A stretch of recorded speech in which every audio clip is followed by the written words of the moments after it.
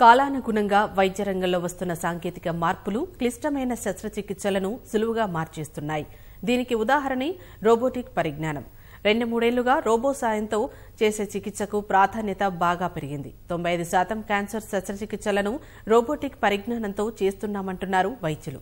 ప్రస్తుతం పరిమిత సంఖ్యలో జరుగుతున్న ఈ విధానం త్వరలోనే మరింత చేరువవుతుందంటున్న బసవతారకం క్యాన్సర్ ఇన్స్టిట్యూట్ సంచాలకులు డాక్టర్ సుబ్రమణ్యేశ్వర రావుతో ఈటీవీ ముఖాముఖి.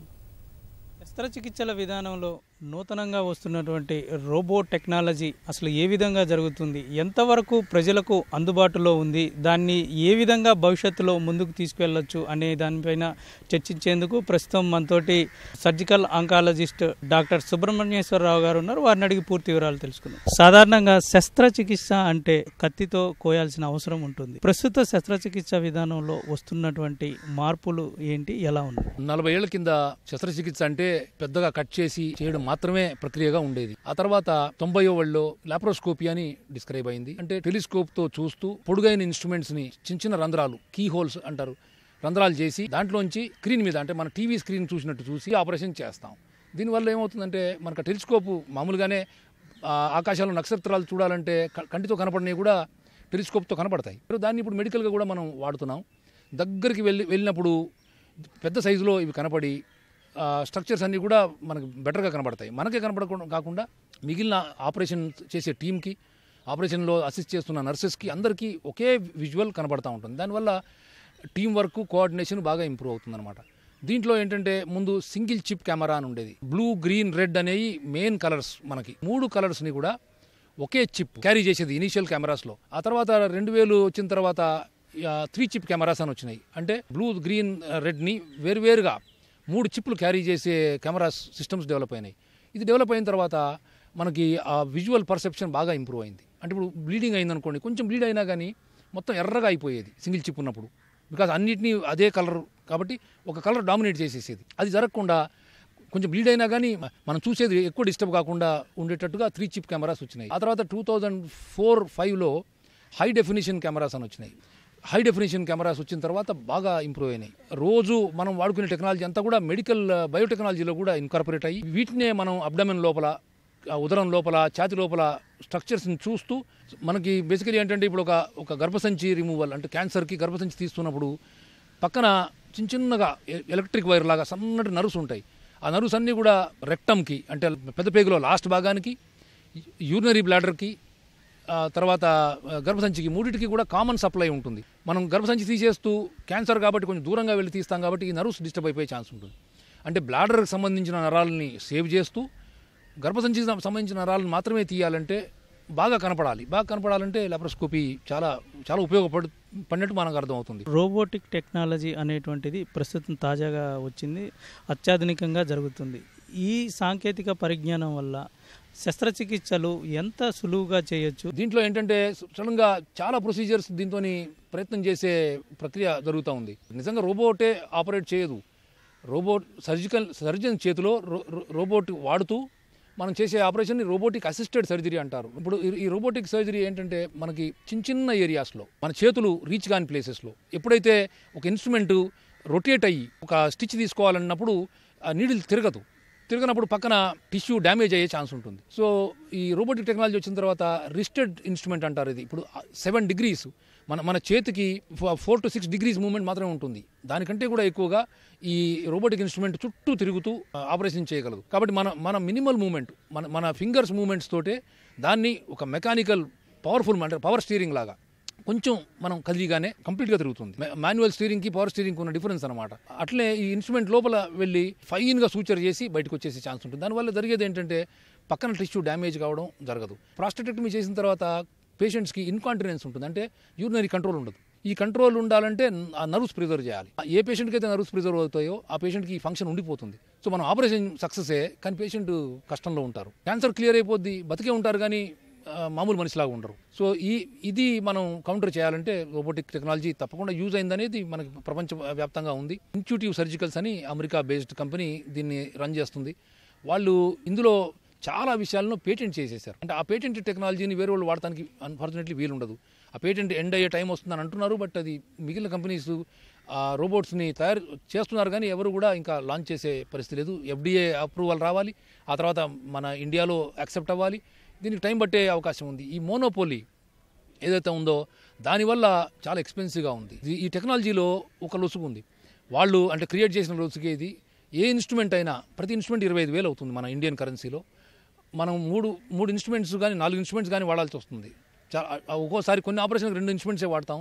అయితే ఈ రోబోటిక్ పేషెంట్ కార్ట్ అంటారు, దాన్ని కవర్ చేస్తాం.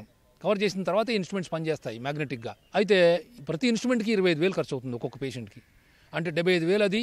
తర్వాత ఈ కార్ట్ కవర్ చేసేది మొత్తం కలిపి 1,25,000, 1,50,000 వరకు ఎక్స్ట్రా ఖర్చు అవుతుంది పేషెంట్స్కి. దీనివల్ల యాక్సెప్టెన్స్ అంతా రాలేదు. అంతేకాకుండా ఈ రోబోటిక్ ప్రాస్టెక్టమీ అనేది మన దేశంలో పెద్ద ప్రాబ్లం కాదు. యూఎస్లో ప్రాబ్లం ఏంటంటే మనం బయోలాజికలీ డిఫరెంట్ అని కాదు, ఏజింగ్ పాపులేషన్లోనే వస్తుంది ఇది. మనకు యూఎస్లో చూస్తే మోర్ దాన్ 70 years ఒక 20-25% మంది ఉంటారు. మన దగ్గర 5% కంటే ఉండరు. కిడ్నీని ఉంచి క్యాన్సర్ని రిమూవ్ చేయడం అనేది కొంచెం కష్టమైన ప్రక్రియనే. దాంట్లో మనకి బాగా కనపడితే రోబోటికలీ కానీ లాప్రోస్కోపికలీ కానీ చేయగలిగితే పేషెంట్ కూడా రికవరీ చాలా బాగా ఉంటుంది. ఎందుకంటే మనకు బయటకు వచ్చే స్పెసిమెన్ ఆ ట్యూమర్ చిన్నది కాబట్టి ఈ కీహోల్ చేసి ఈ కీహోల్ నుంచే ఈ స్పెసిమెన్ని తీసేసి పంపిస్తే 2 daysలోనో 3 daysలోనో పేషెంట్ డిశ్చార్జ్ అయిపోయే ఛాన్స్ కూడా ఉంటుంది. ప్రస్తుతము రోబోటిక్ టెక్నాలజీ ద్వారా శస్త్రచికిత్స కనుక చేసినట్లయితే అధిక వ్యయము అవుతుంది. ఇది ఫ్యూచర్లో ఏమైనా తగ్గే అవకాశం ఉందా? ప్రస్తుతం ఎంతమంది దీన్ని వినియోగించుకోవడానికి ముందుకు వస్తున్నారు? పేషెంట్కి మనం కౌన్సిల్ చేసిన పద్ధతిని ప్రకారం ఉంటుంది. ఇప్పుడు రోబోటిక్ ప్రాస్టెక్టమీ ఒకటి, పార్షియల్ నెఫ్రెక్టమీ అంటారు, అంటే నెఫ్రాన్ స్పేరింగ్ సర్జరీ. ఈ రెండిట్లో తప్పకుండా కొంత అడ్వాంటేజ్ ఉందనేది ప్రపంచం మొత్తం అర్థమవుతుంది. మిగిలిన ప్రొసీజర్స్లో మనం లాప్రోస్కోపీ బాగా నేర్చుకుంటే, థొరకోస్కోపీ లాప్రోస్కోపీ బాగా నేర్చుకొని మంచి టీం లాగా, అంటే ఇప్పుడు బసతారకంలో ఉన్నట్టుగా టీం లాగా ఉంటే మిగిలిన ప్రొసీజర్స్ రోబోటిక్ నిజంగా చెప్పాలంటే వాడాల్సిన అవసరం లేదు. రోబోట్ కాస్ట్ అంటే 3 మోడల్స్ ఉన్నాయండి దాంట్లో ఒకటి 8 నుంచి 9 కోట్లు, ఇంకొకటి 13 కోట్లు, ఇంకోటి 18 కోట్లు ఫస్ట్ ఇన్వెస్ట్మెంట్. అంటే ఈ ఇన్వెస్ట్మెంట్ మనం చేయగలం చాలా మందివి. ఆ తర్వాత ఏంటంటే ఈ రోబోటిక్లో బయోమెడికల్ టెక్నాలజీ రోల్ చాలా ఉంటుంది. ఒక ఇంజనీర్, మెషిన్ మీద ట్రైన్డ్ ఇంజనీర్ మనతోటి ఎప్పటికీ ఉంటాడు. అంటే మనం ఏ ఆపరేషన్ చేస్తున్నా ప్రతి మూమెంట్ని కంపెనీ వాళ్ళు రికార్డ్ చేస్తారు. తర్వాత టెక్నాలజీ ఇంజనీర్, ట్రైన్డ్ అసిస్టెంట్ ఎప్పుడు కూడా మెషిన్తో ఉంటాడు. దీని గురించి కొన్న హాస్పిటల్కి 75 లక్షలు యాన్యువల్ మెయింటెనెన్స్. మనం వాడినా వాడకపోయినా 75 లక్షలు ఈ 8 నుంచి 18 కోట్లు ముందు కట్టడమే కాకుండా ఇక దాని ఇంట్రెస్ట్ అవి క్యాలిక్యులేట్ చేసుకుంటే 75 లక్షలు ప్రతి సంవత్సరం మనం ఆపరేషన్ చేసినా చేయకపోయినా కట్టాల్సి వస్తుంది. అట్లా అని చెప్పి పేషెంట్లందరినీ కూడా రోబోటిక్ సర్జరీ మీదకి తీసుకెళ్లడం అనేది ధర్మం కాదు. దీంట్లో ఏంటంటే ప్రాస్టెక్టమీ, పార్షియల్ నెఫ్రెక్టమీ అనే ప్రొసీజర్స్లు మాత్రం వాడాల్సిన అవసరం ఉంది. ప్రస్తుతం మన దేశంలో ఎక్కడెక్కడ ఈ రోబో టెక్నాలజీ అందుబాటులో ఉంది? ఒక 5 ఏళ్లలో బాగా ఎక్స్పాండ్ అయిపోయిందండి. అంటే సర్జన్స్ని ట్రైన్ చేశారు. ఇప్పుడు 60 దాకా రోబోట్స్ ఉన్నాయి. హైదరాబాద్లోనే 6 ఉన్నాయి, వైజాగ్లో మహాత్మా గాంధీ హాస్పిటల్లో ఒకటి ఉంది, మిగిలిన స్టేట్లలో ఎస్పెషల్లీ ఢిల్లీలో చాలా ఉన్నాయి, ఆల్ ఇండియా ఇన్స్టిట్యూషన్స్లో అన్నింటిలో ఉన్నాయి. ప్రజలకి ఇంకా చేరువలోకి వెళ్ళాలంటే ఎట్లా చేయాలని? ఆపరేషన్ అంటూ చేస్తే పేషెంట్ డబ్బులు కట్టగలడా లేదా అనేది మాత్రం ఆలోచించడం అనేది దురదృష్టం అండి. సమాజంలో వ్యాధికి ట్రీట్మెంట్ చేయాలి తప్ప పేషెంట్ ఉన్నవాడా లేనివాడా అని చూడాల్సిన అవసరం ఉండకూడదు. ప్రతి ఒక్కళ్ళకి అదే ఇన్స్ట్రుమెంట్స్తో ఆపరేషన్ చేయాలి. కొంతమంది వార్డులో ఉండొచ్చు, కొంతమంది రూమ్లో ఉండొచ్చు. అంటే లగ్జరీలో డిఫరెన్స్ ఉండొచ్చు కానీ సేఫ్టీలో డిఫరెన్స్ ఉండకూడదు. ఇది బేసిక్ ప్రిన్సిపల్ ఆఫ్ మెడిసిన్. దానికి మనం రీచ్ కావాలంటే టెక్నాలజీ అడ్వాన్స్మెంట్ అవసరం, టెక్నాలజీ కాంపిటీషన్ అవసరం. కాంపిటీషన్ అనేది క్రియేట్ కావాలంటే కంపెనీస్ మామూలుగా ఈ పేటెంట్స్ ఎండ్ అవ్వాలి. అట్లా ఇన్స్ట్రుమెంట్ క్వాలిటీ పెంచగలిగితే, రేటు తగ్గించగలిగితే తప్పకుండా ఓవరాల్ రేటు తగ్గుతుంది. కాంపిటీషన్ పెరిగినప్పుడు ఇనీషియల్ ఇన్వెస్ట్మెంట్ తప్పకుండా జరుగుతుంది. గతంలో శస్త్రచికిత్స చేసేటప్పుడు వైద్యులకి ఎలాంటి సమస్యలు తలెత్తుతూ ఉండేవి? ఇప్పుడు ఈ రోబోటిక్ టెక్నాలజీ ద్వారా ఎలాంటి సమస్యలు ఉన్నాయి? అంటే ఏ పనైనా ఒకే పొజిషన్లో ఉండి ఆపరేషన్ చేస్తే తప్పకుండా మెడికల్ ప్రాబ్లమ్స్ సర్జికల్ ప్రొఫెషనల్స్కి వస్తాయండి. ఒకసారి 6 గంటలు 8 గంటలు కూడా పడుతుంది. సో ఏమి పొజిషన్ మార్చినందువల్ల బ్యాక్ పెయిన్ కానివ్వండి, బ్యాక్ స్ట్రెయిన్ కానివ్వండి, మజిల్ క్రాంప్స్, పుల్స్ అవన్నీ వస్తూ ఉంటాయి. సో ఇవన్నీ ప్రొఫెషనల్ హజార్డ్స్ మేము తట్టుకోవాల్సి వస్తుంది, తప్పదు. దాంట్లో hand strain, especially shoulder strain బాగా ఉండేది. రోబోటిక్లో ఏంటంటే కూర్చొని ఆపరేషన్ చేస్తాం. కంప్లీట్గా కంఫర్ట్ ఉంటుందని కూడా కాదు. కాకపోతే కొంతమంది కొంచెం elderly patient surgeon for example 55-60 వచ్చిన తర్వాత నీ జాయింట్ ప్రాబ్లం ఉన్నా ఇంకేమన్నా ఉన్నా రోబోటిక్ సర్జరీకి షిఫ్ట్ అయ్యి తప్పకుండా ఇది కంఫర్టబుల్ గా చేసే అవకాశం ఉంటుంది. ప్రస్తుతం ఉన్నటువంటి రోబోటిక్ టెక్నాలజీ ద్వారా చాలా వరకు సక్సెస్ రేటు సాధించగలుగుతామని, అదేవిధంగా ప్రస్తుతం అధిక వ్యయంతో ఉన్నది, అతి కొద్ది కాలంలోనే దీనిని తక్కువ ఖర్చుతోటి ప్రజలందరికీ అందుబాటులోకి తీసుకువచ్చే అవకాశం ఉంటుందని, ఇది చాలా ఉపయోగకరంగా ఉంటుందనేటువంటిది చెప్తున్నారు.